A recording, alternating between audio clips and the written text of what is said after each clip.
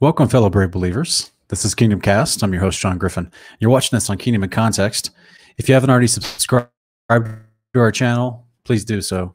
If you learn anything from this video, if you like it and it blesses you in any kind of way, or if you think the information will bless someone you know, please press like, drop a comment, and then share it with you on your social media so that other people can find it.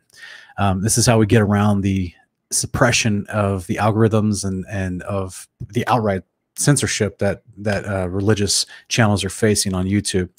So thank you for joining us tonight. Also, if you haven't already gone over to Kingdomcast and our New Jerusalem media channels, please go subscribe to those as well.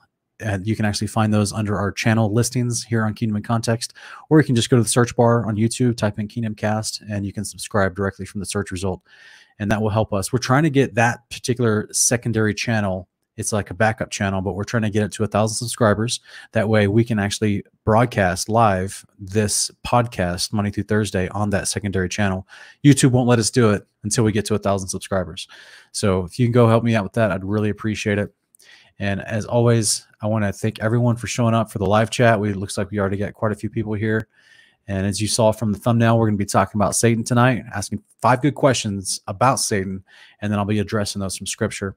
A Big Ray G is here. AC is here. Charlene D'Souza is here.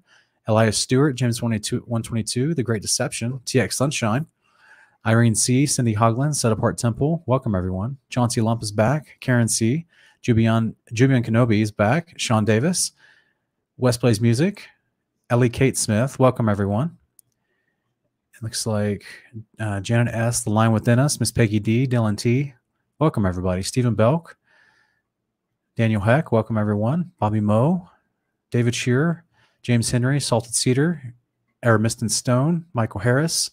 Welcome everybody. Thank you for joining us. I think there's more I may be missing. Paula Disciple, Crystal C, Lynette Moody, L. Wilkins 25, Light of the Hill Ministries, and Jared Rice. Welcome everybody. And Harry and Gather Mac, shalom. Welcome.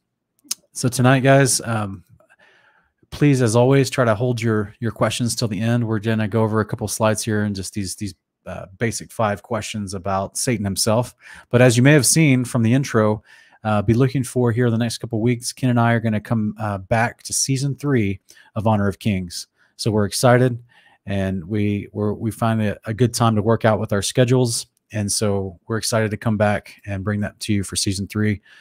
But tonight, let's talk about the bad guy, the guy that so much hype is around, so much bad information is around. So we're going to look at the scriptures and see exactly what the scriptures talk about, because to me, that's like, that's the most important part, right? We have to know what the scriptures say about all these characters so that we're not misinformed.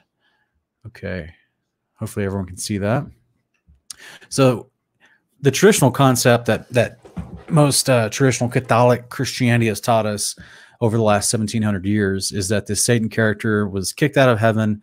He and a whole bunch of other angels, and they generically say, 1/3 of the angels of heaven were kicked out with him, and that they were cast to the earth, and he can't go back to heaven. And that's the general premise, right? And that he was an angel, but now he's a misshapen, grotesque, beastly looking character that's a hybrid between some sort of animal and an angel, and that there's all kinds of myth and lore that's popped up about this character from the scriptures over time and throughout various cultures.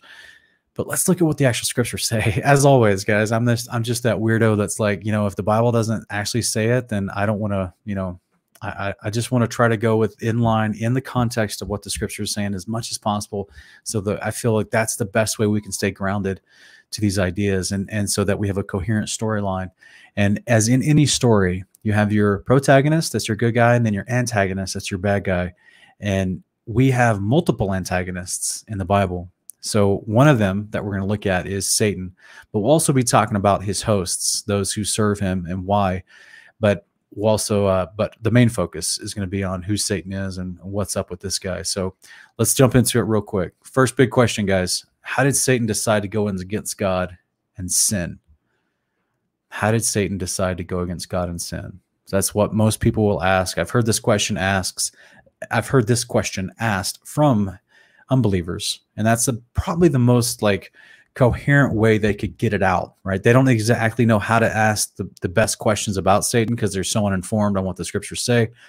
so they have this general premise, like I just explained, carried over from Catholicism, this story that may not be accurate to what the scriptures say. And that story is that, well, Satan was in heaven and he convinced a third of the angels to rebel against God, and they were kicked out of heaven. And so the natural question that forms from that story they've heard is, well, how did Satan decide to go against God and sin? What's the deal there? So there's more to it than just that general premise. And we're going to go over that tonight.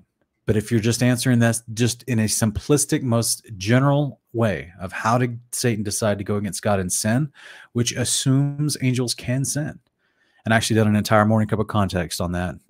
If you want to go check out our Morning Cup of Context playlists, you can see that video, Can Angels Sin? Yes, they can. And he did so through what Wisdom of Solomon chapter 2, verse 21 through 24 explains to us. It says, such things they did imagine and were deceived, for their own wickedness has blinded them. As for the mysteries of God, they knew them not, neither hoped they for the wages of righteousness, nor discerned a reward for blameless souls. For God created man to be immortal, and made him to be an image of his own eternity. Nevertheless, through envy of the devil came death into the world, and they that do hold of his side do find it. And we're gonna, that last comment there, that through the envy of the devil, death came into the world, and they that hold of his side, meaning the devil's side, do find it, do find death, right? Because that's the result of unrighteousness and sin. And so we're gonna actually jump into that a little bit further in another book that's no longer in your American Bible. Now, I think it's interesting, guys, and you'll probably, many of you that have watched our Honor of Kings series will probably realize this as we're going through these slides tonight, but much of this information about Satan that gives you clarity to the storyline can be found in books that the American canon doesn't have in it. That it's in the Ethiopian canon, or it was in the American canon until the 1800s, and they removed it.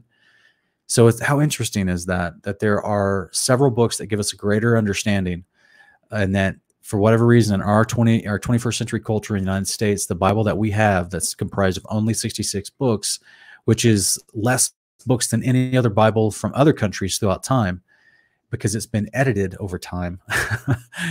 It is very important information that helps you understand the actual storyline of this character called Satan.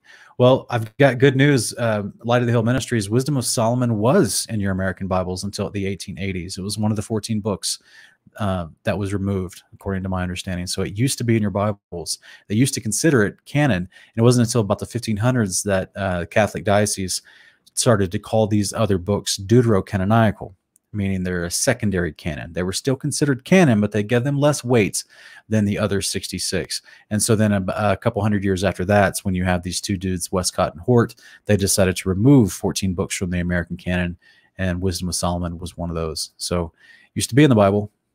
It's also, we're going to look at another verse, or another book called the Apocrypha of Abraham, that used to be in an Armenian canon in the 1600s, but was never put in the American canon. So it's also going to help us out. But let's keep going here. Question number 2, why does God let Satan tempt mankind? Well, is that question even formed right? So this is a big problem that we have, that you see a lot of these typical questions coming from agnostics and atheists, or even, well-intended young in the faith believers, and they just don't know how to form their question right, because they don't have enough knowledge of the scriptures and enough context. So we get this a lot. We see this question asked a lot. Why does God let Satan tempt mankind? Well, it's explained to us in a variety of different passages. We're going to check it at Apocalypse of Abraham, chapter 23, verse 1 through 14, and it explains some of this ideas as God understands it in relationship to mankind falling into the temptations of the devil, of Satan, that goes along with what we just read in Wisdom of Solomon, right? Where it says, those who take his side do find death. So it says here in chapter 23, 1 through 14, now look again in the picture and see who it is who seduced Eve, and what the fruit of the tree, and what is the fruit of the tree, and you will know what it is to be, and how it shall be with your seed among the people at the end of the days of the age. And all that you cannot understand I will make known to you, for you are well pleasing in my sight. And I will tell you of those things which are kept in my heart. By the way, guys, real quick, the context here in Apocalypse of Abraham is, this is a vision that Abraham is having during the Genesis 15 moment, where he offers up cuts the things up on the altar and offers them up, and he has a vision. He goes to sleep for a while, and he's having this vision while he's asleep. So you have to this book pieced together with Jubilee's account and the Genesis account give you a full well-rounded event of what happened during Genesis 15. So he goes on to explain further, because this is God through an angel talking to Abraham. He says, "And I looked into the picture, and my eyes ran to the side of the garden, and I saw there a man of imposing height and mighty in stature, incomparable in aspect, and he was embracing a woman who likewise approximated to the aspect of his size and stature. And they were standing under a tree of the Garden of Eden, and the fruit of this tree was like a bunch of grapes of the vine. And standing behind the tree was one who had the aspect of a serpent, having hands and feet like those of a man, and wings on its shoulders, 6 pairs of wings, so that there were 6 wings on the right and 6 on the left. And as I continued looking, I saw the man and the woman eating the fruit of the tree, and I said, who are these who are embracing, and who is the one between them who is behind the tree, and what is the fruit that they're eating?" And he said, "This is the counsel of the world, and this one is Adam, and this one who is their desire upon the earth is Eve. But he who is between them represents ungodliness and their beginnings on the way to perdition, even Azazel." And I said, "Oh, mighty eternal one, why have you given such as him the power to destroy the generations of men in their works upon the earth?" And he said to me, "Those who will to do evil over them, I gave him power, even to be beloved of them." So this is basically the Father through an angel explained to Abraham, why have you, Abraham's asking, why are you letting the devil have this ability to influence mankind and have power over them? And the Creator answers straight up, "Those who will to do evil over them, I've given Satan power." So it starts with man. It's not that Satan can just tempt you or overpower you and make you do something you don't want to do. It starts with man. Your desire, your evil is what leads you to temptation, right? So what is it? You guys remember the verse? Put it in, I think it's in James chapter 5, that it's through our own desires and our own lust that we're drawn away and enticed to sin. If anyone remembers that verse off the top of their head, put it in the chat, and I'll put it on the screen. But that's what the Father is explaining here in the Apocalypse of Abraham, that it's through the temptation, the own internal desires toward evil within man that subjects themselves to Satan's temptations and then eventually under his control, because you get snared into sin. Does that make sense? So let's keep going, and we'll look at another question. How did the other angels decide to side with Satan? Well, this is under this premise of this storyline that a third of the angels rebelled with Satan and were cast down to the earth. So this is what I would call a malformed question. This is a question that the common person asks that is not in accordance specifically with what Scripture says. I'm going to throw something out here kind of crazy to everyone tonight. Revelation 12 does not say a third of the angels rebelled with Satan. If that's it, James, I appreciate it. James 1:13 through 15. I think that's the verse I was asking for. By man's own sin, he's enticed and led away into sin. Yeah, it says, "Let no one say when he is tempted, I'm being tempted by God. For God cannot be tempted by evil, and he himself does not tempt anyone. But each one is tempted when he is carried away and enticed by his own lust. Thus, when the lust is conceived, it gives birth to sin. And when sin's accomplished, it brings forth death." Thank you, brother. Thanks, James. So essentially, as we just read in the Apocalypse of Abraham, that's the same answer. That's the same theological concept that we see expounded upon in James 1:13 through 15. So you guys see, y'all can do Honor of Kings too. It's not that hard. All right, guys. So how do the other angels decide to side with Satan? That's under the premise of this Catholic story that a third of the angels rebel with Satan. And I know a lot of people are probably going, wait a minute, what? I thought Satan had a whole bunch of angels at his disposal.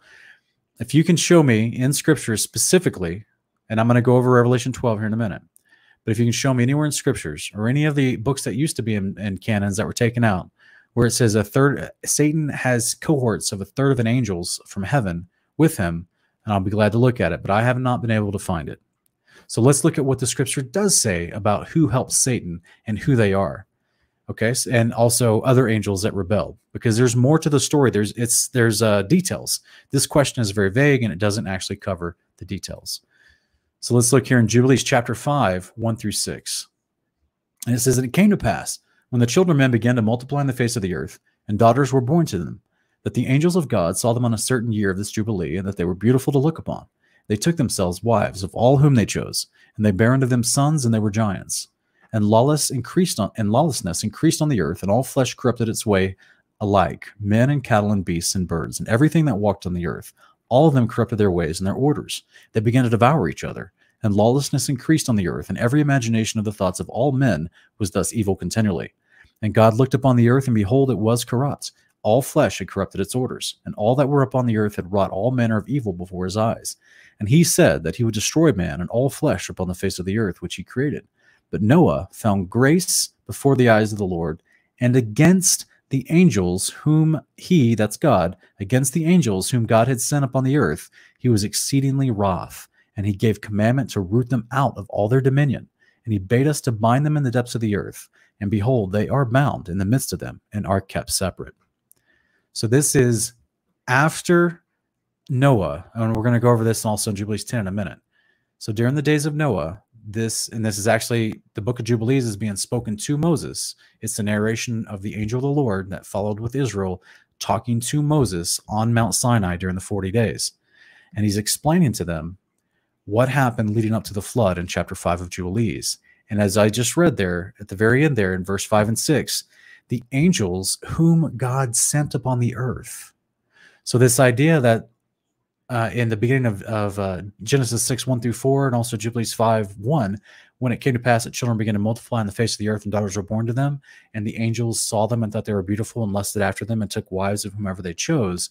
That's because the angels were already here. Do you guys catch that? The angels were already here because they were sent intentionally to help mankind govern the as mankind was flourishing and populating in greater numbers. That's how they were tempted. The angels didn't look from heaven and say, "Oh, look at all those attractive women on the earth." The angels had to come down here and interact with them before they were tempted and drawn away with lust. So think about this, guys. Once they're here, they see the women. They were here on mission, intentionally sent here. And this is what Enoch expounds to us with greater detail. So let's get to those verses real quick. First Enoch 9, 6 through 10. He says, "You see what Azazel has done. He has taught all unrighteousness on the earth and revealed the eternal secrets which were preserved in heaven, which men were striving to learn." All right. As we talked about a few weeks ago in our milk and meat, guys, remember there's a difference between Azazel and the other rebellious angels. So that's one person, Azazel. Now we're going to get into another group on different context of description. And Samyaza, to whom you have given authority to bear rule over his associates, and they have gone to the daughters of men upon the earth, and have slept with the women, and have defiled themselves, and revealed to them all kinds of sins. And the women who have borne giants, and the whole earth has thereby been filled with blood and unrighteousness. And now behold, the souls of those who have died are crying and making their suit to the gates of heaven, and their lamentations have ascended, and cannot cease because of the lawless deeds which were wrought on the earth. So we've got two things here, guys. Azazel, he is teaching unrighteousness on the earth and revealed eternal secrets that were preserved in heaven, and he revealed them to men. And then it switches, and it says now Samyaza and his associates, they took wives, and they slept with women. It doesn't say that of Azazel. There's this distinction, guys. And this is why we even get to the judgments of Azazel and Samyaza and his associates, and they're different judgments, as we talked about a few weeks ago. So this is why it's a big deal to understand that this, had we had the book of Enoch this whole time, we would have a better familiarity with the storyline of the Satan character. And I'm going to explain to you how this Azazel character is actually Satan as we continue going tonight. So what I want you to understand, though, is what Jubilees explains to us is these angels were sent down to the earth. Angels that were sent down to the earth took wives. And that is Samyaza and his crew, separate from this character called Azazel. Azazel was the one, as we just read from the Apocalypse of Abraham, was in the garden tempting Adam and Eve. So that means, as you guys have all heard, remember the Garden of Eden was set in the land of Eden in Genesis chapter 2, and also Jubilees chapter 3 and 2 Ezra chapter 6.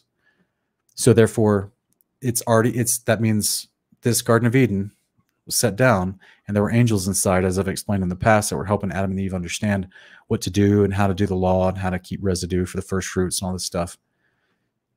And so this angel, Azazel, whom we just read from the Apocalypse of Abraham, it would not be unnatural for him to go and be in the Garden of Eden, because there are already other angels there helping Adam and Eve understand what to do and how to tend to the garden.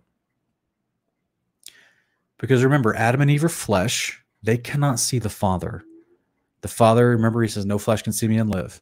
So therefore, he uses his angels as intermediates, right? As messengers, like Hebrews 1:14 says, they're messengers is sent out to help those who are inheriting salvation. Well, Adam and Eve were intended to inherit salvation.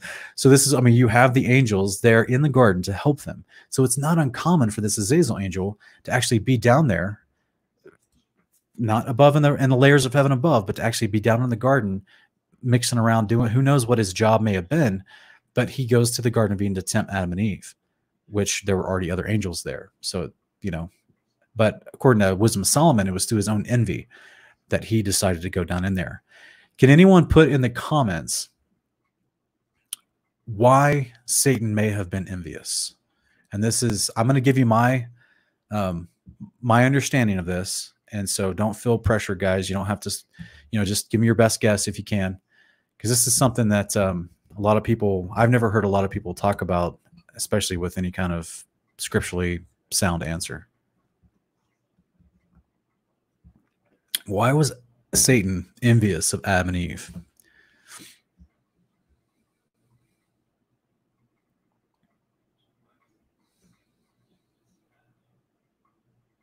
Yeah, thank you, Daniel Heck. It also talks about it in Jubilees 4, that the watchers should instruct the children of men to do righteousness and judgment upon the earth. So they were sent to help mankind for a reason, which is their job, according to Hebrews 1:14, right? It was intended for them. But once they were there, this particular group, Samyaza and his other angels that were under his authority, they messed up. They lusted after women and took wives and started having kids, which were giants. All right.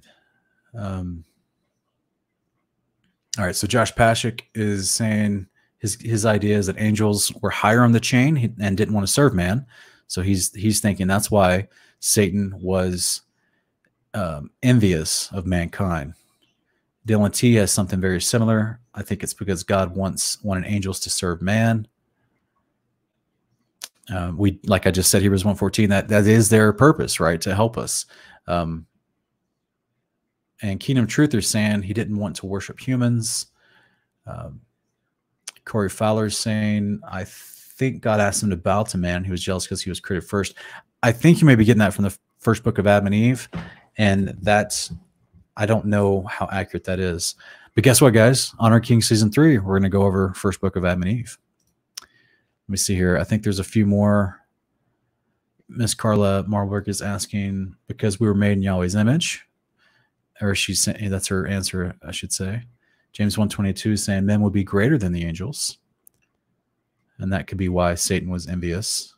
So essentially that's probably the most specific. Other people answered very closely to my estimation and my understanding as well, but this specific answer here from James is more along the lines specifically of how I would answer this idea that the whole purpose, as we hear from 1 Corinthians 6:3 and Revelation 24-6 and other passages, that this idea that at the resurrection, guys, mankind will be made higher than the angels, just like Yeshua was. And that is at Yeshua's resurrection, we're put into a priesthood, which is a position of authority where we're given more authority than the angels. And this was always intended. This was always part of the grand storyline. This is why Paul is explaining in 1 Corinthians 6:3 that we will judge angels. So to be a judge over an angel, that means you have to be their priest, basically. You have to be an authority over them. And this is what we're granted at the resurrection. So this is a huge deal. And that is my best estimation of why Satan would be envious of mankind. So let's go back to these slides real quick, and we'll keep finishing up this idea of what is going on with this Azazel character compared to the other angels. Did these other angels, was it a third of them? Most people in the comments already know the book of Enoch, right? It was only 200. So, so if that's a third of the angels in heaven, then that means there's only 600 angels in heaven. Is that even close to accurate? No, I would say no. No, the scriptures, Psalms and other places talk about myriads and myriads of angels. First book of Enoch, chapter 1, verse 2, and also the book of Jude, verse 14, it says that when the Lord returns with thousands of his angels. So that's clearly debunks the idea that these particular angels that rebelled in the days of Enoch through Noah, that we see explained in Enoch and Jubilees and Genesis, some Yahweh and his crew, that there were only 200 of them sitting down here to help with mankind. Azazel, he was already doing it. He's kind of like a side character, but yet at the same time, he's also participating in the corruption. Except Azazel did not take a wife. So you guys see the distinction there? You have angels coming down to help mankind. There's only 200 of them. But then you've got this other character, this Azazel guy, who's lumped in this judgment moment, because he's also been teaching stuff to mankind that men were striving to learn, that's called unrighteousness. So if you read the book of Enoch, you'll see in chapter 7 and 8, the other angels were also teaching mankind unrighteousness in a variety of ways. But they took wives, and this Azazel character didn't. That's why he didn't get locked away in Tartarus at the flood like these other angels did. That's why he's still out and about roaming around. This is why we don't see him get locked away until Yeshua returns. So let's keep going through some of this idea real quick. So let's go to number 4. Is Satan permanently kicked out of heaven? This is a big part of this narrative that we've heard carried over from Catholic Church, right? That he was cast down from heaven, and he and a third of the angels. Well, hopefully we just debunked that idea, right? That he doesn't have a third. We're going to go over who his cohorts are, but it's not other angels. Those angels were locked away in Tartarus, and we're going to go over the idea of who does he have working for him and what happens to them, because we're going to break down some of the language of the Greek in Revelation as well. So question number 4, is Satan permanently kicked out of heaven? This is something to give us a little bit of parameters of understanding the context of Satan interacting with us today and why. So let's look here in Job chapter 1, 6-8, guys. Most of us would understand this is a book that he's talking about Job, who was an Edomite that lived in the land of Midian, or in that area roundabout. And this is post-flood. This is actually supposedly penned during the days of Abraham. Genesis 36 talks about Jobab as the same guy. Okay, that's for a whole nother show, but just to give you a quick idea of perspective and context to the book of Job. Chapter 1, verse 6-8, it says, "And it came to pass on a day that beheld the angels of God came to stand before the Lord, and the devil came with them. And the Lord said to the devil, where art thou come?" Or meaning, where'd you come from? And the devil answered the Lord and said, "I come from encompassing the earth and walking up and down in the world." For one, guys, you notice that word compassing. This is a Septuagint translation, by the way, I'm showing you. It's very similar to the Masoretic, but I love that it uses the word compassing the earth, because that helps you understand the biblical creation model. Because, a compass goes on a flat plane in a circle. Yeah. So he's compassing the earth and walking up and down on it. So he's not, but what's he doing at the very beginning of this in verse 6? He came before the Lord. Where's the Lord? The Lord's in heaven. He came before the Lord with other angels. When the angels of God came to stand before the Lord, and the devil came with them. Well, it's my understanding, from the Torah, I would suggest the angels are going before God because it's a part of the Torah, right? You guys remember Exodus 23? 3 times a year your males shall present themselves before the Lord. Angels are following Torah in heaven, guys. So yes, 3 times a year the angels must present themselves before Yahweh. Yes, they follow the Torah in heaven. It is the eternal instructions of God for living. If you're alive, these are the instructions for righteousness, for right behavior. 3 times a year, the Father wants to see his boys. All males report 3 times a year. Angels, they're all male. Jubilees 15:27. So here you go. Satan comes with them. Can you guys imagine this? What can you understand? Can you guys like? We literally see in this moment that Satan steps before the Father with these other angels, and what does the Father say? Does he say, "Apprehend him immediately"? He's not supposed to be in heaven. No. He says, where you been? And Satan replies nonchalantly, yeah, you know, compassing the earth, walking up and down in it. And then they start having this conversation about Job. The father is not ordering Michael immediately to just bind this guy and throw him into the lake of fire. No, there was like I've said before, there was a judgment that was sent forth in the book of Enoch. When all these other angels were being judged, there was a judgment that's sent forth separately for Azazel. That's a different judgment than all the other angels got. The other angels are already locked away before, like, the time of the flood. But Azazel was not locked away. That's why he's still out and about. He doesn't get locked away until a specific time. So just like in modern, civil cases, you can have a judgment pronounced, but there's a time when you start serving your sentence. I'm trying to put it in modern vernacular for you, okay? So this is what we see in the book of Enoch with these 200 angels that took wives. They had a specific judgment that was proclaimed to them, and after a certain amount of time, supposedly about 500 years, they were sentenced. They started serving their sentence to be locked away in Tartarus. This Azazel character got a different judgment, but his sentence doesn't start until later, Revelation 20. So this is because he didn't do the same crime, if that makes any sense. So that's why he's still out and about and able to go into the heavenly realms of the firmament above. What's even more ironic is, in my understanding, he's actually abiding by the Torah to present himself before the Father, but he's obviously, we know that he's not. His end goal is unrighteousness, and he's considered unrighteous, but yet he chose this opportune time to present himself, which I think is hilarious. Can you imagine him standing in line, the face the other people might be making? So let's go into Job chapter 2, verses 1 through 2, where it says, and it came to pass on a certain day.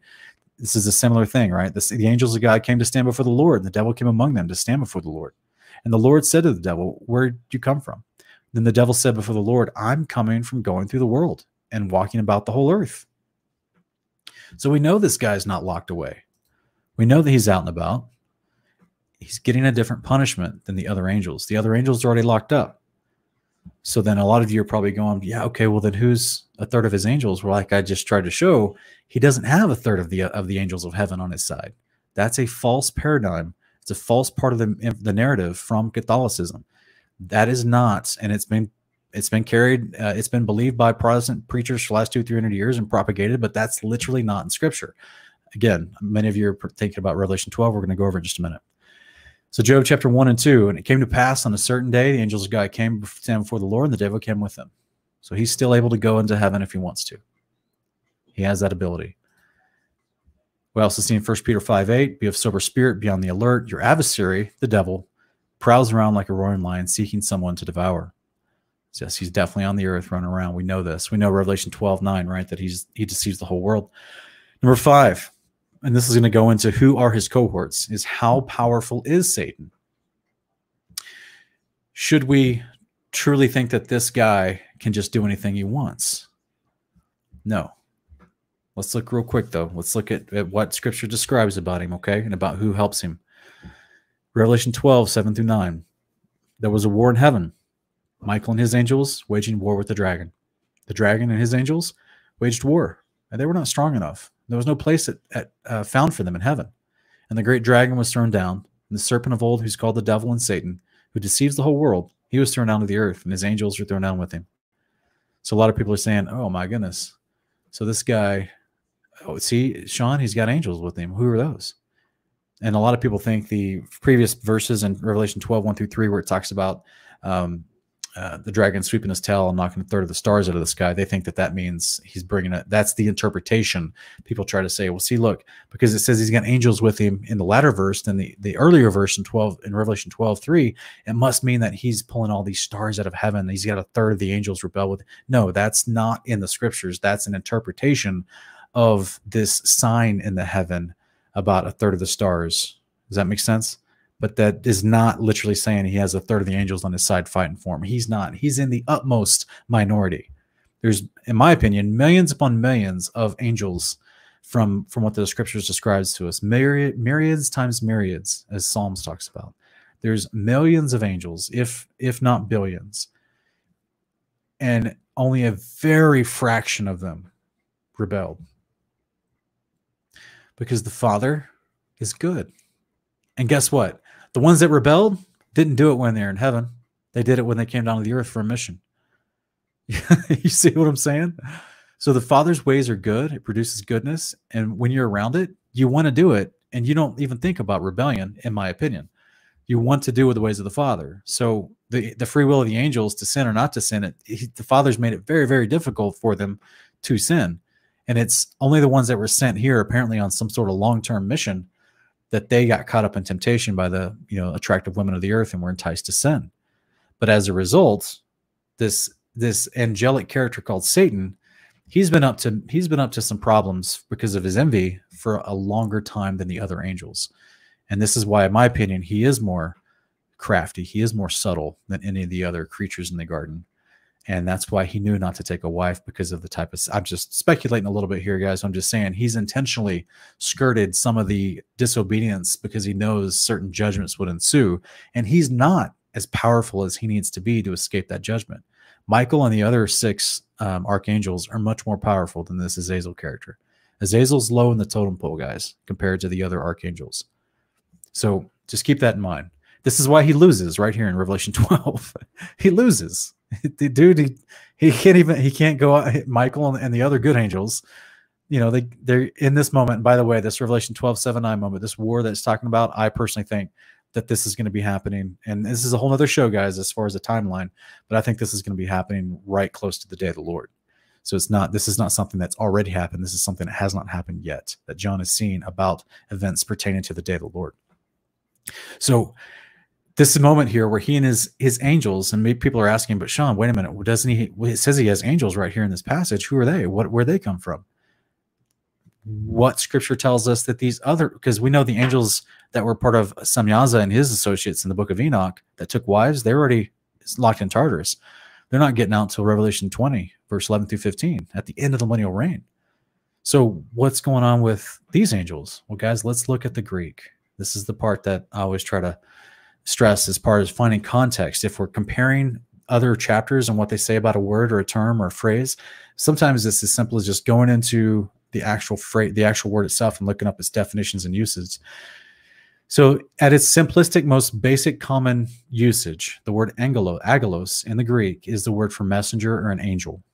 So this is an idea that it can be a messenger, and then in various uses in the New Testament, it's used for an angelic messenger, meaning someone from heaven that's supposed to be a good messenger of God. Those are generically referred to as angels.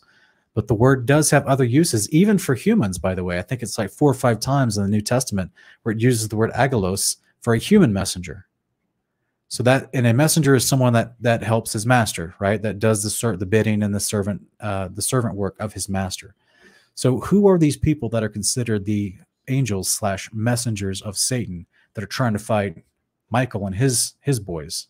And that, obviously Satan and his boys lose. So let's keep looking here in Jubilees chapter 10, 5 through 11. It tells us, and this is the only place in scripture that tells us who actually aligned themselves with Satan. And it's not angels from heaven. It says in verse 5 of Jubilees 10, and you know how your watchers, that, by the way, this little context for you, this is Noah talking to God through an angel. He's talking to an angel, but trying to get a communicated message to God to have something resolved.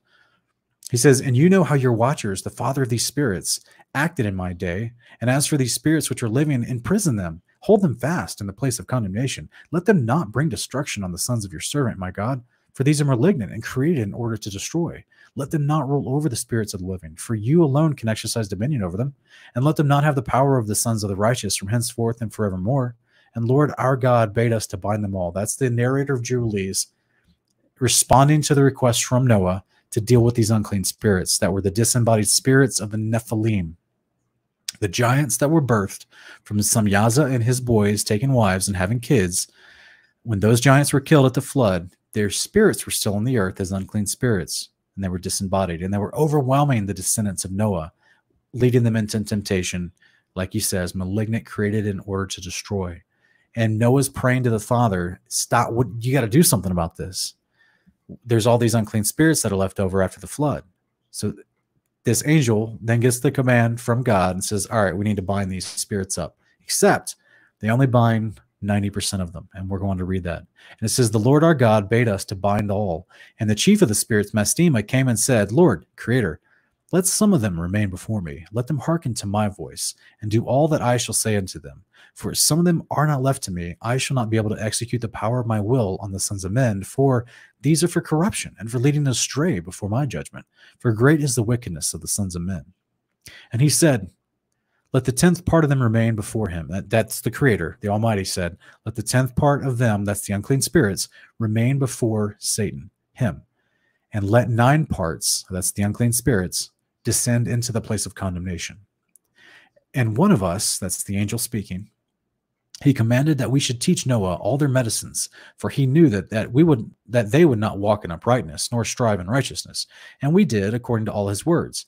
All the malignant evil ones were bound in the place of condemnation, and a 10th part of them we left, that they may be subject before Satan on the earth. Guys, it's that simple. Those are his messengers. This is why Paul tells us in Ephesians 6 that we battle not flesh and blood. Principalities, princes of the air, darkness, and high places. See, these unclean spirits can traverse the air if they wanted to. We know they do. And they've been, these are the things that are affecting the kings of the earth for all this time. And they're under the authority of Satan. See what I'm saying? So there's a lot going on here. We even see that both these unclean spirits and Satan are being dealt with on the day of the Lord when Yeshua returns. Enoch chapter 54, verse 1 through 6 says, I looked and turned to another part of the earth, and I saw there a deep valley with burning fire. And they brought the kings and the mighty and began to cast them into the deep valley. And there my eyes saw how they made these instruments, these iron chains of immeasurable weight. And I asked the angel of peace who went with me, saying, for whom are these chains being prepared? And he said to me, these are being prepared for the hosts of Azazel, so that they may take them and cast them into the abyss of complete condemnation, and they shall cover their jaws with rough stones, as the Lord of spirits commanded. And Michael and Gabriel and Raphael and Phanuel shall take hold of them on that great day, and cast them on that day into the burning fire, in the burning furnace, that the Lord of spirits may take vengeance on them for their unrighteousness in becoming subject to Satan and leading astray those who dwell on the earth. We also see more detail about this in Enoch chapter 55, verse 3 and 4. And when I desire to take hold of them by the hand of the angels on the day of tribulation and pain because of this, I will cause my chastisement and my wrath to abide upon them, says God, the Lord of spirits. You mighty kings who dwell on the earth, you shall have to behold my elect one, that's the Messiah, how he sits on the throne of glory and judges Azazel and all his associates and all his hosts in the name of the Lord of spirits. So what do we see, guys, in Revelation 13? We see that Satan gives his power to the beast. So we got the beast and this other character, this false prophet that does signs. The second beast does signs for the first beast.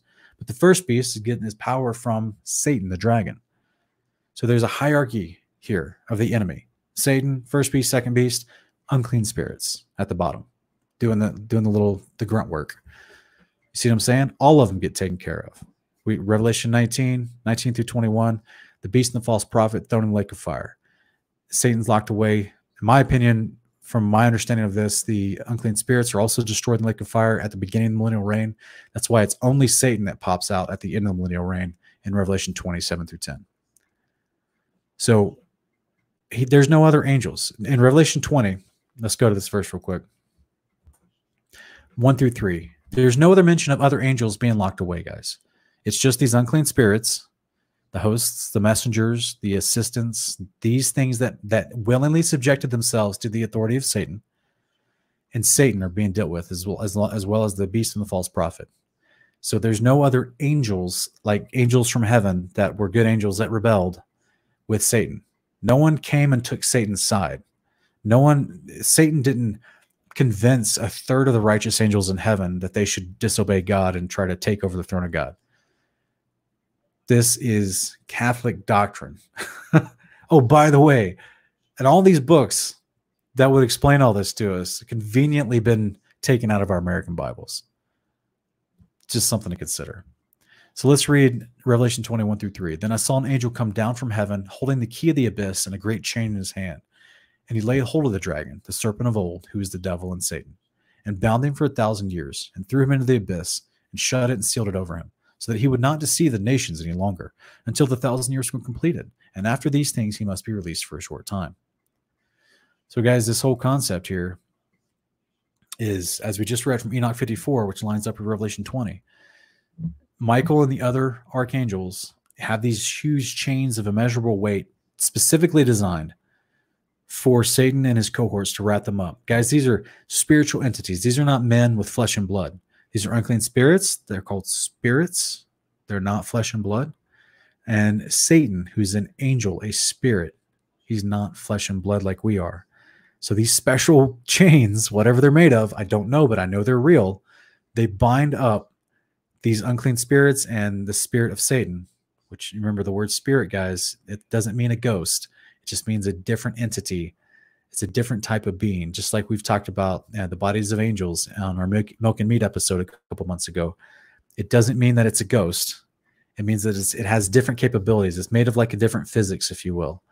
Different than us who are born of the dirt. We're very limited in our bodies made of dirt. But these spiritual beings seem to have bodies made of something else. Like angels from heaven, they're made of water and spirit. The spirit of God, the breath of life, mixed with water, and that's how they're created. So this is why everything in heaven has real tangibility to it, right? The white robes that we get in our resurrected spiritual bodies are going to be made of some sort of cloth that can be, cover a spiritual body. So this is why these chains, just like everything else in heaven that we see in visions, mountains, trees, water, streams, animals, food, they're all this a different type of creation, if you will. It's from my understanding. And it's not the same as the stuff that was made on our level here on the earth. So these angels have these special chains, which is why it's being drawn attention to in the book of 1 Enoch 54, 55, that these chains are specifically designed to take care of Satan and his cohorts, those who subjected themselves to Satan. So we know who those people are according to Jubilees 10. And it's not a whole bunch of other angels. The only other angels that rebelled were locked away in Tartarus. So this is hopefully, guys, hopefully you're seeing that the enemy himself, he works within certain parameters, because if he steps outside of that, judgment can come faster to him than what he's already transgressed and been promised to be judged according. So he's literally playing within the bounds of the law of God, if I could put it like that.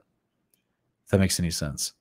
So yes, as the book of Jude talks about other angels, they don't speak, they don't dare curse or speak a bad word against Satan as far as trying to curse Satan, because that's not their job. They're not God, right? And they're not the Son of Man.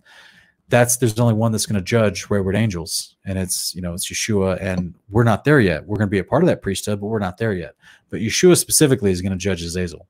So when Satan was trying to go after the body of Moses, this is why you would have reference to Michael not slandering Satan, because it's not his place. He's not the judge over Satan. They already know Satan's going to get what's coming to him. It's already been declared back in the days of Enoch. So all this time, Satan is skirting the law, in my opinion, from my understanding. He's skirting the law enough to not get in any worse trouble, if that makes any sense.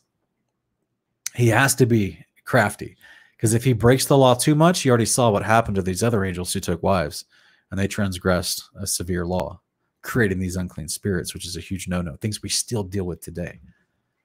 So, yeah, it's pretty crazy, but that's why Satan is powerful. Sure, he can deceive the whole world. He's very tricky, but he still plays within God's rules to try to get away with stuff as much as he can. So the more that you know the behavior of God, the better you can be about avoiding any deception that he may throw at you, so that you now understand where he comes from, what he's able to do. Help understand the biblical creation model is very helpful as well. But then as far as literally what's prophesied over him and who works for him, so that you don't think that the angels of God in heaven, just a third of them, a third of possibly billions, suddenly just decided they didn't want to serve the most loving creator, the most amazing, magnificent, praiseworthy, entity in all of creation who created everything, that they just were like, yeah, we're up here, everything's good, but we're just going to choose darkness and death. No, that's not how it worked. That's not at all what the storyline in Scripture is. A very small group of watchers were sent down during the days of Jared to help mankind, to help them learn right behavior, which is called righteousness. And they got tempted by some attractive women and sinned.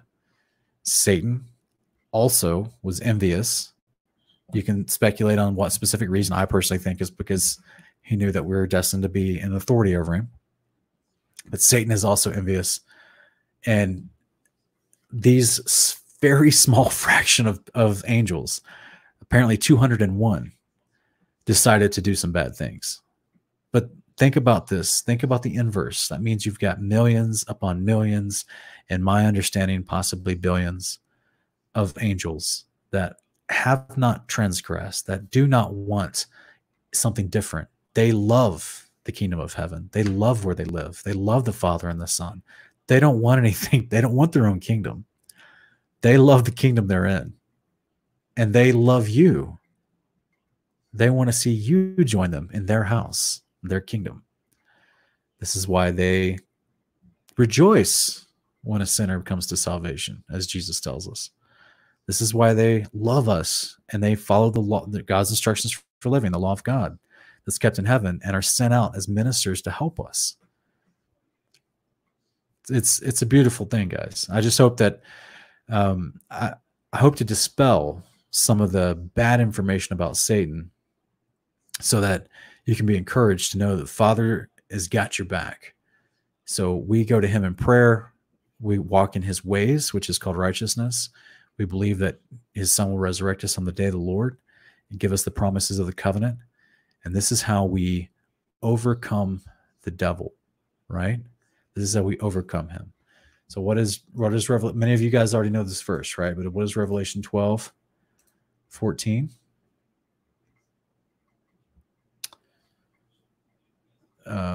No, I'm sorry. I think it's actually 12. Yeah, that's the one that just says that the perseverance of the saints.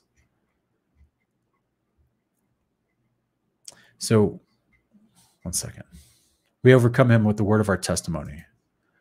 But he says that the Satan actually comes to attack us, those who keep the commandments of God, that's his behavior, and the testimony of Jesus, which is knowing that our high priest Yeshua will resurrect us and put us into a greater position than even the angels. We end up judging them. So this is a beautiful promise of the covenant. I just hope that people are encouraged and don't fall into bad Catholic doctrine, which causes nothing but doubt. And that's why I think it's there, to be honest with you. I think it's the biggest troll on believers and for 2,000 years, or for about 1,700, 1,800 years. It's the enemy literally masking the priesthood and twisting everything about it to give us corrupted doctrine. But through that corrupted storyline of Satan, we're hearing all this weird stuff about how he somehow was powerful enough to trick a third of the angels in heaven to go against the only thing they ever knew and choose a reign of death in their own kingdom. No, guys, this is not. And this is, of course, bad information like that is what lends people to believe stories about this pre-Adamic race stuff as well.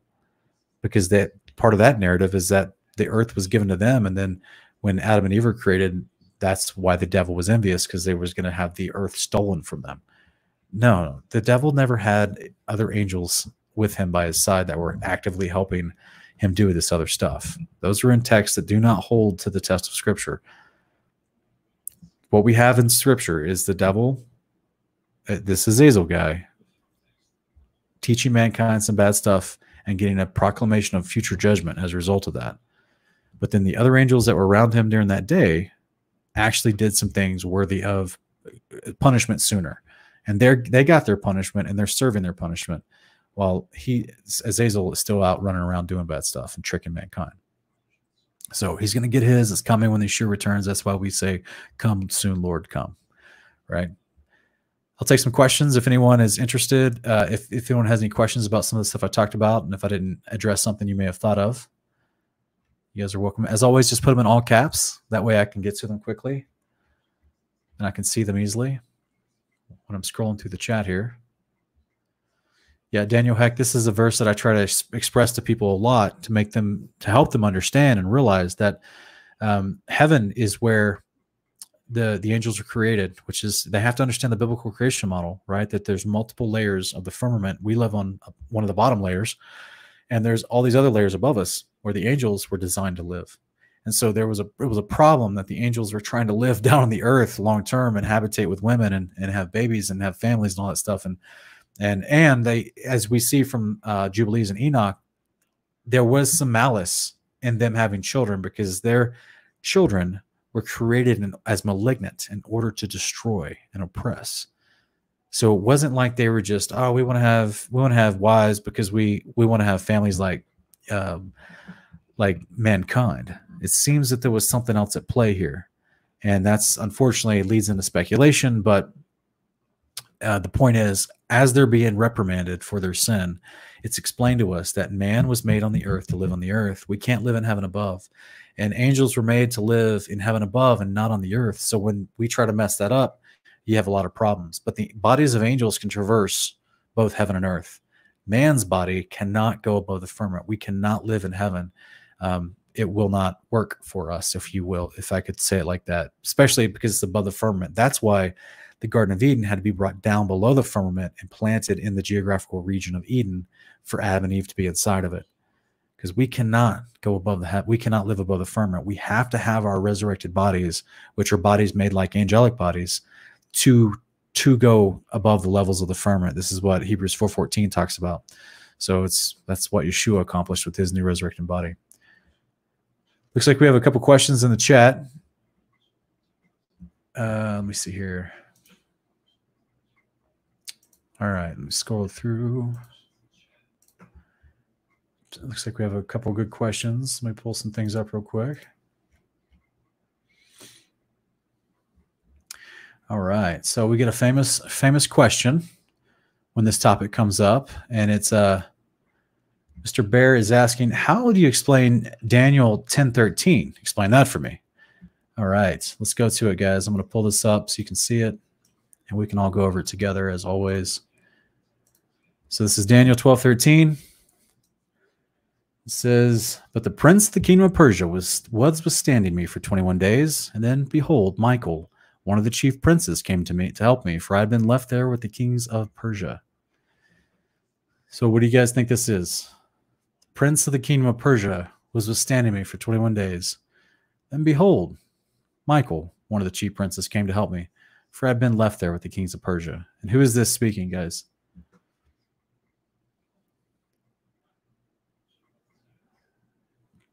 Put it in the chat if you know. Do you guys know who this is that's speaking? You guys see this, behold, a hand touched me and set me trembling on my hands and knees. Then he said to me, do me afraid, Daniel. For the first day you set your heart on understanding this and humbling yourself before God, your words were heard, and I have come in response to your words. Do you guys see this? Let's see if I can put anyone put it in the chat. So a lot of people think that this is Gabriel. Right? You guys see that? Good old Gabe. That's right. That's right. So what did we just read in Revelation 12, 9 through 7? That Michael and his boys, those are angels, fought Satan, another angel, and his associates, his messengers, his angels. What are those? What did we just talk about? Those are the unclean spirits. And what was I explaining about their actual bodies? They're spirits. They're not flesh and blood, but they have different capabilities. They can move stuff. They can touch stuff. They can interact with stuff if they choose to. I don't know. I don't understand how it works according to physics, but they literally manifest all the time. This is why you have an abundance of videos that are uploaded on YouTube about people seeing demonic spirits. They call them shadow people, and that they'll move stuff around their house, or they'll knock something over, or they'll try to do stuff, right? And in more severe cases, they possess people. So the point is, they have some sort of power to interact with other spiritual beings. So Nick Dizon is, I'm not sure if you're trying to put the equate sign, but you say angels to unclean spirits. Angels are a spiritual type of being. And think of guys, think of like species. Okay, think of like kind of like a biological term, like a species. An angel is a species of creation. Mankind, made out of dirt, is a species of creation. So we're not called spirits. We're called mankind, right? Made of the dirt. Angels are called spiritual beings. That's why they're called ministering spirits. Unclean spirits are still spiritual beings. They're just not good. They're unclean. That's why they're called unclean. And from my understanding, they can't get clean. This is why it says they were created as malignant in order to destroy and oppress. So it's basically like if the result of an angel who's supposedly made as a clean spirit results in mating with the human woman, and the outcome, however they did it, was a spiritual being. It was not something that is considered a part of mankind. So basically the woman's womb was being used as a host. And so therefore the baby that was produced, which is, we call them Nephilim in the Hebrew, the gigantes in the transliterated Latin, referenced as giants. And yes, they were bigger, but also refers to their entity was different. This is why they're called Nephilim. They're called the fallen ones. They're unclean spirits. They can't become clean, but they are not made like mankind. They're a spiritual being. So just like a spiritual angel, which is a spiritual being, can look like a man, so can unclean spirits. But then if they want, they can change their form, as we see in scripture, but also as we see in people's testimonies as well. They have a different capability, a different type of physics at their availability, which allows them to fool mankind and to rule over them, as we have seen for the last 4,000 or 5,000 years. So, yeah, Paul a disciple is called them dirty spirits. I mean, in a sense, yeah. But the point is, you got two spiritual beings interacting with each other. So Gabriel's a good spiritual being that's clean. Prince of Persia is going to be a bad spiritual being that's unclean. But it's still an actual being that can touch and do and grab and do stuff. Does that make sense? So yeah, he's trying to withstand him until a more powerful, Michael supposedly is the most powerful, comes through to actively affect. Guys, this is what we see. There's, just like we would see a war in heaven, these are not just ghosts flying inside and out of each other, you know, and wisping through each other. This is an actual tangible, these people will touch each other and do things. So it's understanding the difference between a spiritual being and what that is ascribed as the scripture compared to us born of mankind, born of the dirt through the womb of a woman, right? We're made of a different physics. These unclean spirits, it's basically making like angels, but they were corrupted. Like the rebellious angels of these Semyaza and his associates that took wives, their offspring was them not trying to make men.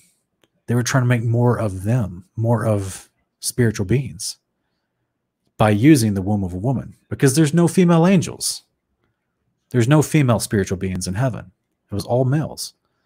So therefore, they using the woman, and the outcome was another spiritual being, except because it wasn't intended, and that was some sort of weird hybrid cross species, you have unclean spirits. They can't go into heaven. They're not welcomed. They're unclean because the Father only accepts the clean, right? That's part of his law. Does that make any sense? So of course they can interact. Of course, an actual spirit, princes of the air and darkness, wickedness, high places, can interact with a good angel if it wants to and withstand him for whatever reason, for however long I don't know why that specific amount of time. But to me, it would only make sense if you have angels that come down and they realize they've sinned. And this is what the book of Enoch talks about, guys. These angels that sinned in the days of Jared and took wives, they knew what they were doing was wrong. And these are angels that came from heaven who had seen the class structure and the organization and the hierarchy of the angels in heaven. And they knew that there would be judgment that would be coming for them. So to me, and this is a speculation, but this is the best I can offer, these angels that took wives and had kids by them, the reason why they're because it says in chapter 7 of Enoch that they taught them the art of cutting roots and other things, which is what helped produce the giants. They taught them basically enchantments and sorcery, which is, witchcraft. Basically, they taught them different things to manipulate the outcome of the women giving birth, and that's how they birthed giants. So I don't know if that's how they created an actual spiritual being to come out of a womb of a woman, being different than, than a man's, and why it was corrupted. It wasn't like an angel created by God. So it was an angelic style body, but that it was messed up. It was unclean. So just as, if I could give you a comparison for those of you who know the Torah, if I can give you a comparison with the Torah, just as in the Torah, the Father said he couldn't have anyone that had any kind of uncleanness or any kind of physical impairment approach his tabernacle, the tent of meeting, and offer sacrifice. So in the same way, because they were not tamim, they were unclean. Basically, they were not pure in their genetics nor in their outward cleanliness. You see what I'm saying? So a lot of people think, oh, that's unfair that the guy had a physical impairment. Well, technically he couldn't be a priest, because those are the ones that would bring it, come actually close to the presence of God. So an angel who has a baby and that baby comes out, is it going to be of a spiritual kind, of a species of his creation? But he cross-speciated with a man, with mankind, a woman from mankind, which does not come out the same. Does that make any sense? Then the spiritual being that came out, this Nephilim, this fallen one that came out, is unclean perpetually, meaning it can't go to heaven and be near God. It can't be around God's presence. It is doomed in a sense, right? This is why, this is why I try to stress, and we've tried to stress in so many other videos, that there's a difference. There's two applications of the word Nephilim used in Scripture, both before the flood, which is where these unclean spirits came from, and then after the flood, which you do not see any angels sleeping with women again to create Nephilim, because the word Nephilim can also be used of just a tall man, right? Manipulated genetics, but it doesn't mean that their father was an angel. Does that make any sense? So this is why that's kind of a different side tangent topic, but Rob Skiba talks about this as well in great detail. But the idea is we're talking about the pre-flood babies between angels and women, and what they specifically were, that we saw Jubilees 10 talk about unclean spirits. Also, Enoch chapter 15 says the same thing as Jubilees 10, that these leftover disembodied spirits of the giants would now be on the earth to tempt mankind, oppress mankind, and cause problems. So they can still interact with angels if they wanted to. They're just not going to win the battle. Does that make any sense? So that's why Gabriel can be detained by an unclean spirit ruling over a nation, and Michael can help out Gabriel if he needs to. Hopefully that's a thorough, decent answer for you. Let me check out the chat a little bit further, guys. Thanks for allowing me to expand on that answer. It's something I guess I've never really talked about on my channel, but I guess it's a finite point that needs to be understood so that you can have a better idea.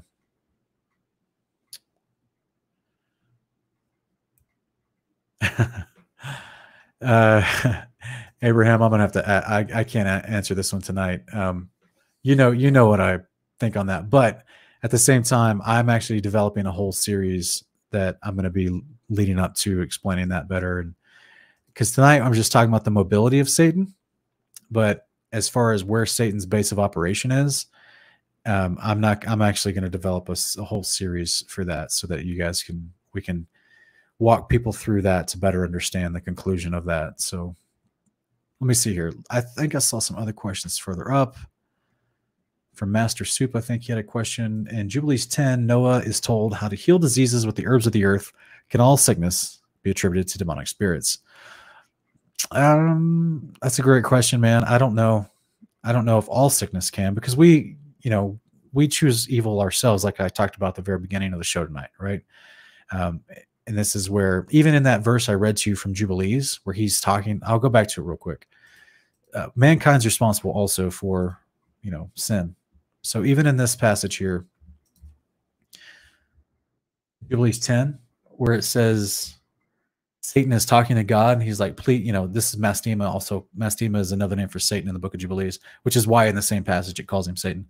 And he says, let some of them remain before you, let them hearken my voice and do all that I say unto them. For if some of them are not left to me, I should not be able to execute the power of my will on the sons of men. For these are for corruption, leading astray before my judgment. For great is the wickedness of the sons of men. So, like we read also, that man is enticed to sin, James 5, right? Or James chapter 1. So man is enticed to sin, but Satan knows that, right? Great is the wickedness of the sons of men. They want to sin. They're going to sin, and I'm just going to help them. I'm going to be there when they do, right? And I'm going to entice them to make their sin worse and give them lots of opportunity to sin, tempt them as much as I can. But he knows men will take the bait, right? So this is where, can all sickness be attributed to demonic spirits? I would say no. I'd say we make our own choices that may cause sickness, to put toxicity in our bodies or be around toxicity to cause our bodies to develop sickness in some capacity. So it looks like, one second, let me take this back off. Looks like we had another question. Shannon Lowe 2000 is asking, why no female angels? Does Father expound on that? Only in 1st Enoch chapter, I believe it's 15, he talks about how you were created in heaven and you were not appointed wives. That's all it really expounds on it. He doesn't say why he created all male angels. He just says that you were not appointed wives. And so I basically didn't stop you from taking wives on the earth so that you could claim that I was withholding anything from you. But now look at all the problems it's caused, right? Because you weren't supposed to do that. You're supposed to live in heaven. They're supposed to live on the earth. You're just sent down there to help them, but you transgressed the order. And, this is the conversation that you see in Enoch, between Enoch chapter 7 through chapter 15. So go check that out when you have a chance. Sean Davis is asking, are the 200 million creatures that come out of the earth the other 90% of the unclean spirits, or are they totally separate beings? That's a great question. It's my suspicion that they are the other 90%, let out of wherever they're put down into. And this is why we have a specific angel, the same angel that's mentioned and introduced in the Apocalypse of Abraham, that has the key to the abyss. That's why he shows up in Revelation 9:1 to actually open the abyss. And so that we see those chains that are being used. Because the Apollyon, the Abaddon that comes out with them, who's the king over these unclean, these creatures that come out of the pit, he's their angel over them, right? So they're all, this is what I've tried to make a strong case for in my Apollyon video, that is the Antichrist, that is the first beast who's subject to Satan, is this Apollyon character who comes out of the pit with these other entities to do his bidding and cause havoc on the earth. And we start, this amazing, horrible time of 42 months on the earth leading up to the return of the Messiah. And that's why he specifically is able to overcome the two witnesses 3 days before the Messiah returns, as Revelation 11 talks about, because he's very powerful, basically. So, and the things that are working with him go out and do some dastardly things. So this is, I would say yes to the first option in your question.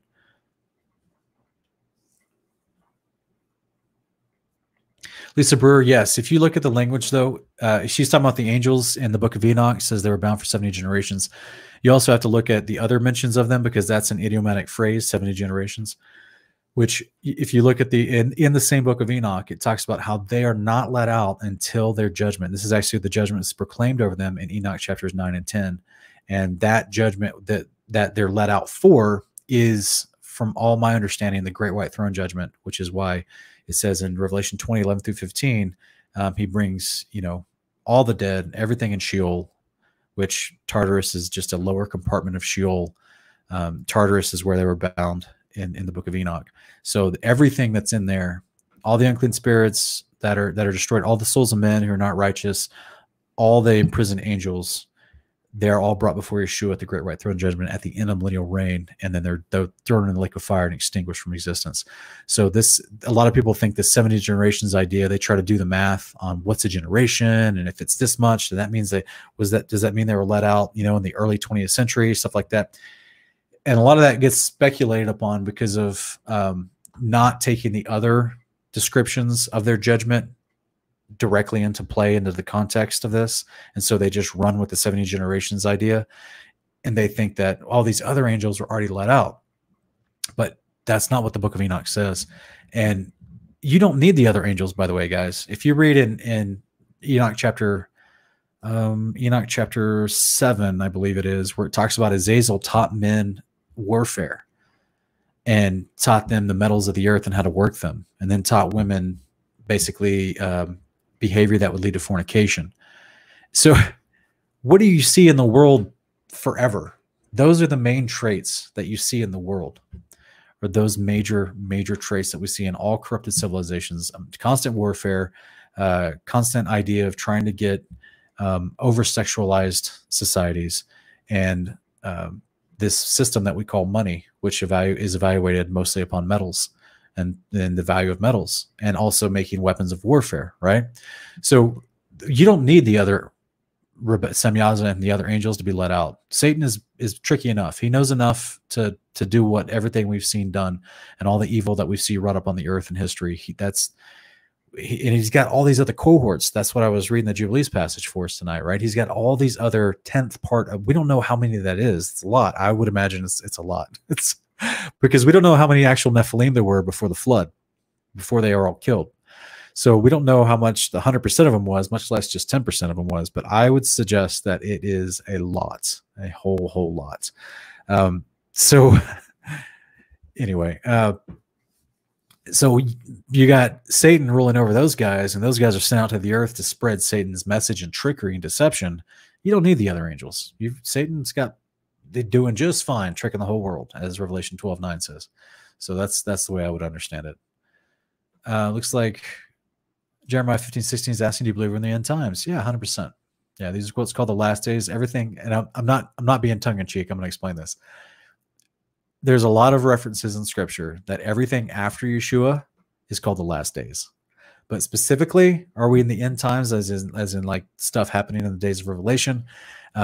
I think that we're getting very close, to be honest with you. I personally think that with everything going on in the world, I think I'm obviously not going to set a date of any kind, but I personally think that we've got another 50 to 70 years before possibly things could get closer toward the revealing of Apollyon.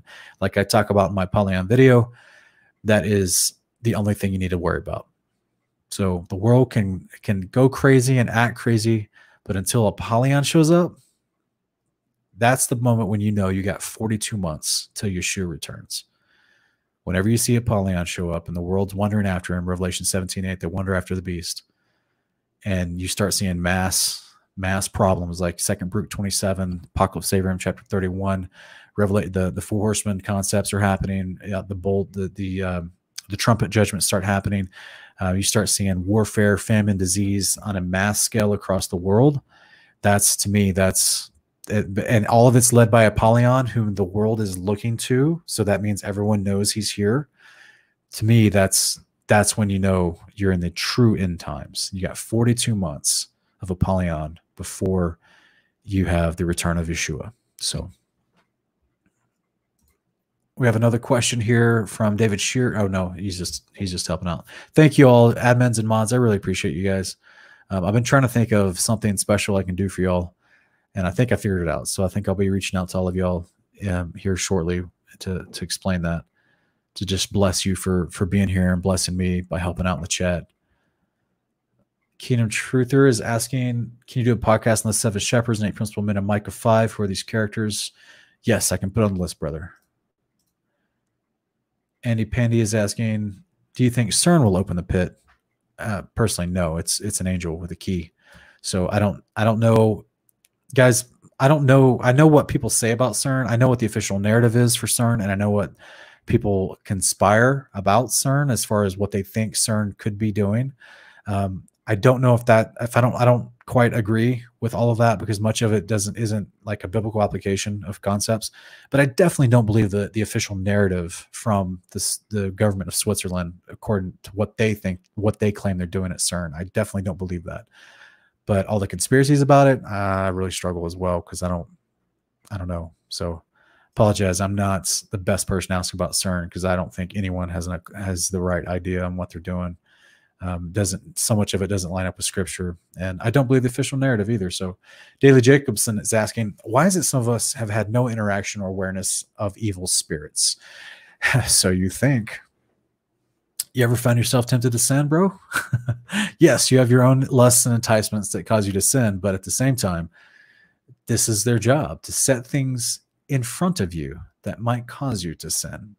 You have no clue, man. Like, you're living in an, if you, Dolly, if you're in the United States, you're living in a situation right now in your town, more than likely, depending on where you live, or definitely in your state, where you have an occultic facility that does child sacrifice daily.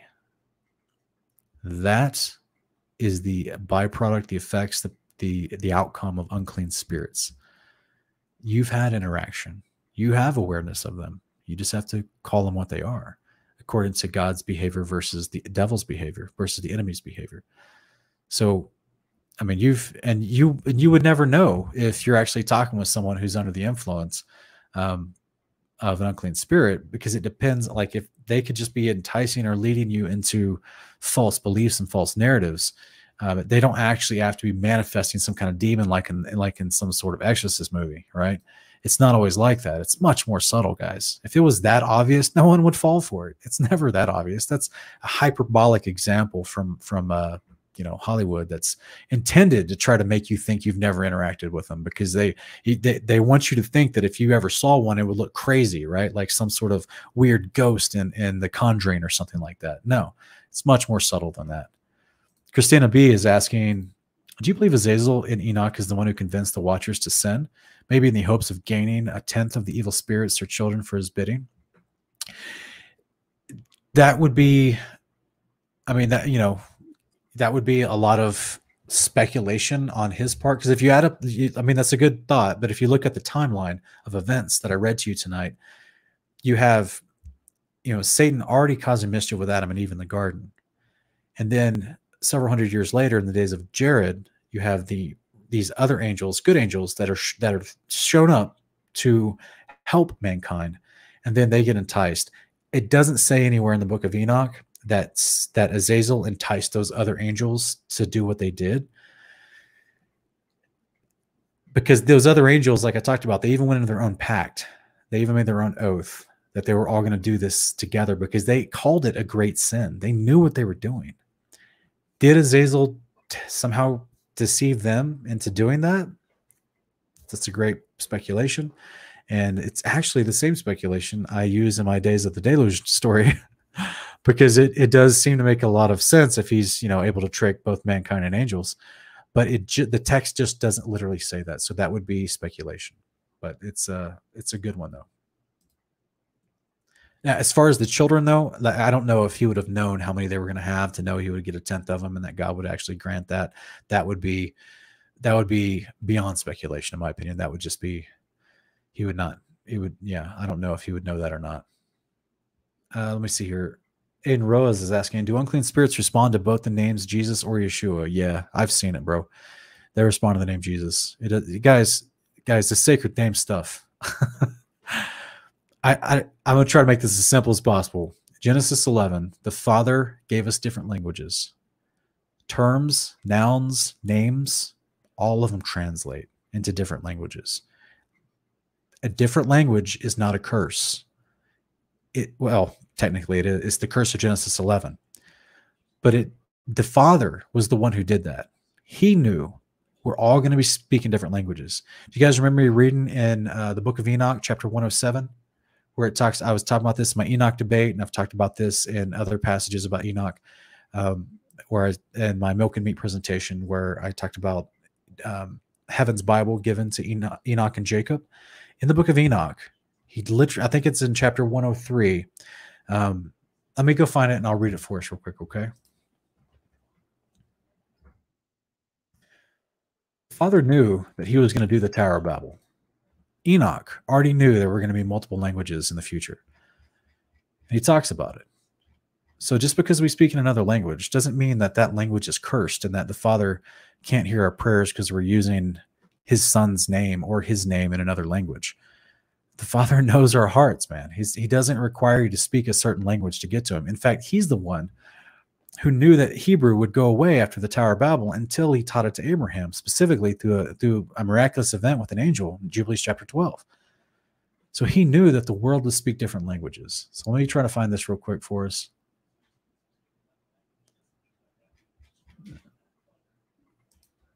And this might, I'll just put the words on the screen for us if possible, if I can find it real quick.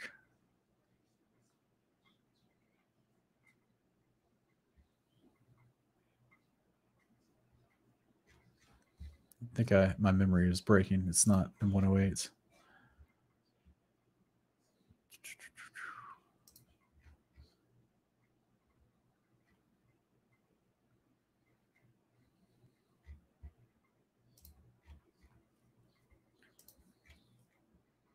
Okay, here it is, guys. Let me pull this over for us to look at.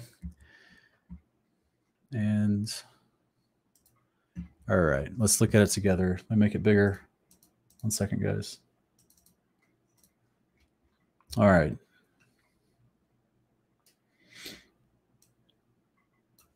This is Enoch 104, 10 through 13. He says, and then now I know this mystery, that sinners will alter and pervert the words of righteousness in many ways, and will speak wicked words and lie and practice great deceits, and write books concerning their words. But when they write down truthfully all my words in their languages, and do not change or diminish aught from my words, but write them all down truthfully, all that I first testified concerning them, then I know another mystery, that books will be given to the righteous and the wise to become a cause of joy and uprightness and much wisdom. And to them shall the books be given, and they shall believe in them and rejoice over them. And then shall all the righteous who have learned therefrom all the paths of uprightness be recompensed. And do you guys want to see, I'll pull this slide up real quick for you, and I'll show you this prophecy came true in our last 2,000 years. Let me just pull this up real quick. I had the slide from my morning cup of context. Or no, actually it wasn't that. It was my season 2 finale for Honor of Kings. 1 second, let me get it to you real quick. All right, I may have to just go to the video real quick. I can't remember where the slide is. But I'll show you this actual passage came true, and I made a graph showing it come true. Thanks for your patience, everyone. Okay.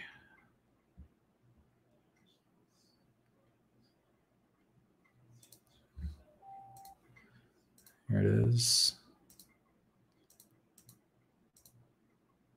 Okay. You guys all see this? You guys see this? Let me make it bigger. So this is an actual graph of the different languages, both before Yeshua's day, during the last 1900 years, and then now in the modern day, after the Dead Sea Scroll findings, that we have 5 different languages that the book of Enoch was found in. And guys, this is exactly what Enoch was talking about in 10 through 13 of chapter 104, that his words be written down and preserved in many languages. So this is before the Tower of Babel in Genesis chapter 11, because the Tower of Babel takes place after the flood. So according to supposedly this prophecy from Enoch, the Tower of Babel would take place approximately anywhere from 800 to 1,000 years later. So this is, the Father knew that we were going to be speaking different languages, and he knew that people in Ghana are going to use a version of French to call on the name of God for salvation. He's not going to limit your access to him for salvation because of the language you speak. He knows you speak a different language. He's the one who put that on the world. So, and we're not going to all speak the same language again, in my opinion, until we actually get to the end of the millennial reign, which is why one of the gifts of the spirits is speaking in tongues, which means speaking in different languages, because we're going to have to use that as resurrected saints to communicate with all the survivors of the day of the Lord from all over the world where they come from, all speak in different languages. And we're going to teach them how to love Jesus, how to love the Father. So it's all part of his plan. And yes, in my personal life, I've seen unclean spirits 100% respond to Jesus Christ. All right, I'll take a couple more questions, guys. Thank you so much, Beetlejuice, for your super sticker. I really appreciate that. That's very nice of you. Thank you so much. Thanks for blessing us. Hopefully this has been a blessing to you guys tonight. Hopefully, the scriptures I went over and everything that we're talking about, hopefully that this has been edifying for you and it can help you in understanding better the context of scripture. Miss Catherine from Kenya, speaking of the African continent, welcome. Miss Catherine, what in your language, that your native language in Kenya, what do you guys call God? Because I know it's probably not God, because that's English. So let me know what you guys call God. Brandon H is saying, when in time did a third of the angels revolt from Yahweh? Yeah, brother, I think you may have showed up late. I just talked about that for the most of the show. I apologize. Go take a chance, and after we finish, and go rewatch the first part of the show. I explained that with great detail. No, Corey Fowler, we don't practice or teach or promote sacred name theology here, brother. All right, so Joanne Loves, yes, I must have missed your question. So if you can put it in all caps, I can see it better. Otherwise, I don't see it. I must have scrolled past it. So, and also if you put it earlier on in the show, my software doesn't let me scroll up too far as the history of the live chat. So just retype your question and put it in all caps so that I can see it, and I'll gladly try to answer it for you, sister. Yeah, I don't see it anywhere. Thank you, Todd Dot, T-O-D-D-O-T. I don't know how you say that, Todd Dot. Thank you, brother. Okay, guys, I'll take a couple more questions, and then, oh, here it is, Joanne Loves, I think. Yeah, I don't think you put it in all caps. Try to put it in all caps, guys, so I can see it easier. According to my research, the Archangel Michael is being worshipped. Some even claim he's Jesus, but I know he's not. Why isn't the Archangel Michael stopping people from worshiping? I mean, that's Jehovah's Witness stuff, and you can't stop people from doing nonsense. Like, that's just, the Father doesn't that would be like saying, like, why doesn't the Father stop people from worshiping Satan, right? From actual Luciferianism and Satanism. It's just because, the Father will allow people to run their course of their wickedness, and they'll either repent or they'll die in their sins. He lets us do all kinds of nonsense that he could stop us all from doing. But that's, yeah, it just doesn't work like that, unfortunately. I wish it was that easy. I really do.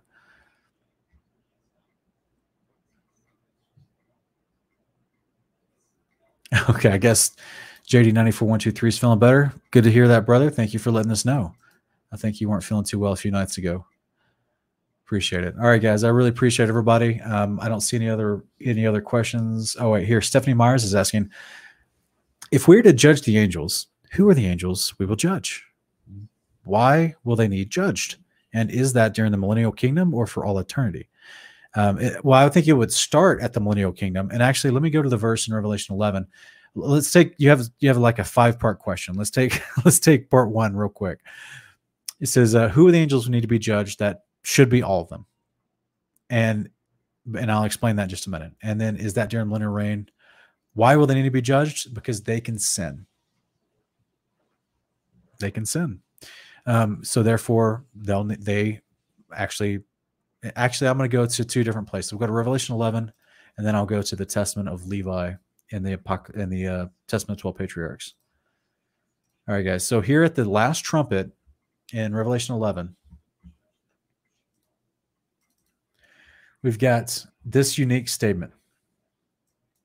So the 7th angel sounded, and there were loud voices in heaven saying, the kingdom of the world has become the kingdom of our Lord and his Christ. That's 2 different things, guys. The Father and the Son, his Messiah, which is the word Christ. And he will reign forever and ever. And the 24 elders who sit on their thrones before God fell on their faces and worship God, saying, we give you thanks, O Lord God, the Almighty, that's the Father, who are and who were, because you have taken your great power and begun to reign. And he does that through his Christ, through his Messiah, his Son. And the nations were enraged, and your wrath came. And the time came for the dead to be judged, and the time to reward your bondservants, the prophets and the saints, and those who fear your name, the small and the great, and to destroy those who destroy the earth. So that's a part of that. You guys remember the statement where it says that judgment begins with the house of God? That's us at the resurrection.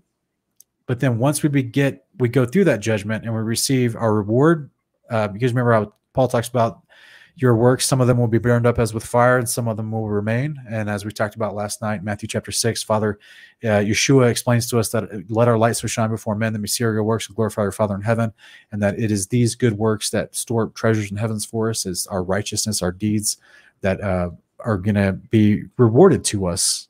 And this is the moment of judgment that it's talking about. The use of the word judgment doesn't always mean like bad judgment, right? It's actually just evaluating you. You're being judged. You're being evaluated on your behavior. So at the resurrection, those who take part in the first resurrection of the saints and the day of the Lord, that will be judged in a good way, so to speak, right? So the works that remain will remain. This is why Yeshua in Matthew 5, 19 and 20 talks about there will be the least and the greatest in the kingdom amongst resurrected mankind.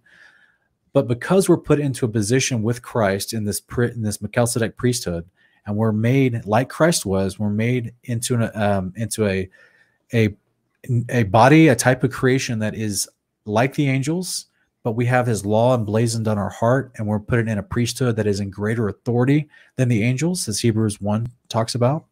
This is why we will judge them, because they'll literally be below us in their ability to like, they will still be able to sin and we will not. This is one of the promises of the covenant. First Enoch chapter 5, verse 6 through 9, is that we will never be able to sin again once we get our glorified bodies. Angels have always been able to sin, and they're not going to get bodies greater than what they already have. So therefore, this is why we're destined to actually be over them in authority, and we will have to judge them, because they themselves have the propensity and the ability to sin and make decisions, and we'll have to be. That doesn't mean that they're going to be like, same kind of concept. Just because we judge the angels doesn't mean that they're going to get bad judgment, right? They just may be rewarded on their faithfulness to the Father. You see what I'm saying? So it doesn't mean that the judgment's bad. But that's why it says in this passage, both your bondservants, the prophets, and the saints, those are humans, and then those who fear your name, small and great. That'll be the only other option out there, which would be the angels, those in the heavenlies, right? Because this is the moment where he comes back with the Messiah and the warrior angels to rout the wicked out, starts to establish his kingdom. And as a matter of first order in his kingdom is you have to decide placement for everything in your kingdom from your servants. And with that placement comes evaluation on what they are and what they can do. So this is judgment. So I hope that helps a little bit. And so therefore it's at the start of the millennial reign, and for all eternity, because we'll have this existence forever, and so will they. They're not going to die either, but they don't get a greater existence. They're not promised anything like we are. So they already have an angelic body. They're happy. They're good. And the ones that love God's law will obviously be obedient and faithful to the storyline, which means that they'll be okay with us being in rulership over them as a priesthood that is kind of greater in authority than them, if that makes any sense. All right, guys. Great question. Trying to make it as simple as quick as possible. That could be a much longer answer, entire video, actually. Last question, guys. Christina B is asking, why did the Father allow Satan to mess with Job? I always hear non-believers attack this story. Well, remember what we talked about, though. I didn't go into the full context of Job, but yes, Father allows Satan and the unclean spirits to tempt and test everybody, right? So it's not that the traditional answer would be the Father can do whatever he wants because he's the Father, he's God, and he knew what Job could take and what he couldn't. The more detailed answer that I hope people understand is that if you actually look into the story of Job, especially in chapter 2, Job's family wasn't necessarily as righteous as Job, and that can incur problems. You see what I'm saying? So bad things happen, and Satan is as a part of that. But just like we talked about tonight, it is man's own sin and enticement, his own lust and his own problem within man, his own wickedness within man, that gives the devil opportunity to act in your life for nefarious means. Job was being lauded by the Father, but Job's family was not being lauded by the Father. We actually see Job's wife show some pretty nasty heart throughout that storyline. Job's children were killed, and they were partying constantly.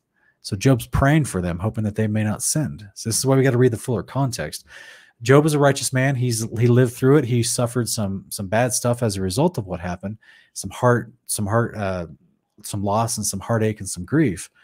And physically his body broke out, and whether that's from stress or from whatever was going on in the destruction of what had happened, or who knows. But we know that, you know, it says that Satan put upon him. But again, that's what Job was doing, was fearing. Even though Job was considered righteous, remember, we're not perfect while we're in this mortal body. During that storyline, Job is fearing for his family. And that is definitely not it's definitely not a mindset that we should persist in. Right? So nobody in that story is perfect. Job was really good amongst the other people, right? But nobody's perfect. So this is like the general principle, like we talked about tonight, from question 1, or maybe not. What question was it? Number 2. We talked about this man's enticement to sin is what gives the devil and his cohorts pathway to mess with your life. Does that make any sense? So the same thing applied with Job. It's not like God literally says, yeah, don't take his life, but you can lay a hand against the hedge that he put around him, the blessings that he put around him. And so those blessings were ripped away. And the test was, will Job curse you? Will Job turn from you? And Job did not. He did not do that. He remained faithful. Unfortunately, he did suffer some bad consequences because he did have sin in his life at the same time, because we all do, even when we do our best. This is why we need to get to the resurrection, and only Yeshua can provide that for us. So this is why it's kind of, we're dealing with some fundamental issues of sin and atonement here. Guys, I appreciate everybody. It looks like we've got some other questions spurred from some of my answers here. But ultimately, guys, I appreciate you guys so much. Yes, Karen C., you're right. We learned so much through Job's story. And in fact, this is actually something that Ken Heidebrecht from Hanging on His Words, he and I are working on this. If you guys haven't already been to Ken's channel and subscribed, please go do so now. He's got an amazing channel, and he's my co-host with Honor of Kings. And we're actually working on something for the future for one of his shows, True Sleuths, where we're going to be addressing Job and some other books. So we're excited for that in the future. Bless you guys. I really appreciate everybody being here and asking great questions and maintaining the fruit of the Spirit. And I'll leave you guys with a little special something. This is from Ken's upcoming album that he's going to be releasing. So go to his channel, Mountains in the Sea, and go subscribe to his secondary channel, which he actually does incredible praise music. And I'll give you a little taste of it right here. If I saw the world through the eyes of the Father,